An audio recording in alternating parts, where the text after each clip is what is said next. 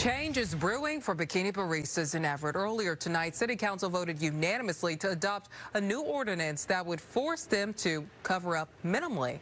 The change comes after the city's former dress code was ruled as unconstitutional. Fox 13's Alejandra Guzman spoke with a stand owner who sued the city. So, Allie, what does she have to say tonight? Well, she actually tells me that she actually helped the city of Everett draft up this new dress code ordinance after her lawsuit. So she's pretty much in favor of it. And while she says that, yes, this new dress code can impact the amount of tips her employees are getting, well, bottom line is they're here to make coffee. And those tips are actually for their service and nothing more.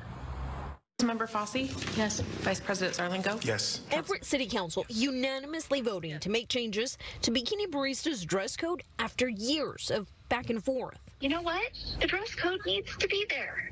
And good. I'm glad it's there. Not what you thought you'd hear from bikini barista coffee stand owner Giovanna Edge after she sued the city of Everett in 2017 after they asked baristas to cover up.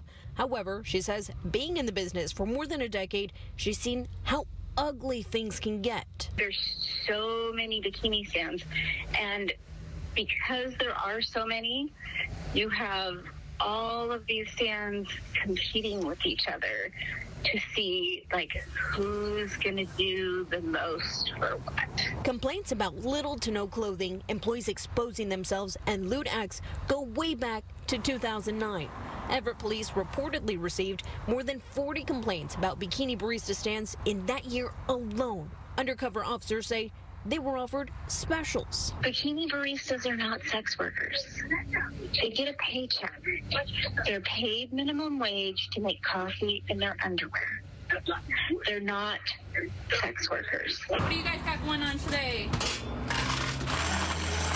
Honestly, I love this job because I'm able to wear what I want to wear. There is that one. We like doing what we do. Nobody is forcing any of the girls to wear less. We all wear what we're comfortable wearing. It is kind of how we express ourselves, every day. Baristas felt they were targeted.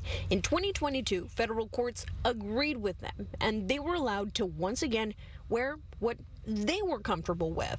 Until now, the ordinance calls for baristas to cover up minimum body areas. Clothes cannot be see-through, and body areas must remain covered while they stand, bend, reach, or do other work duties. And if you send me something, and if you show up wearing something that you're not supposed to wear to work, I'm gonna send you home.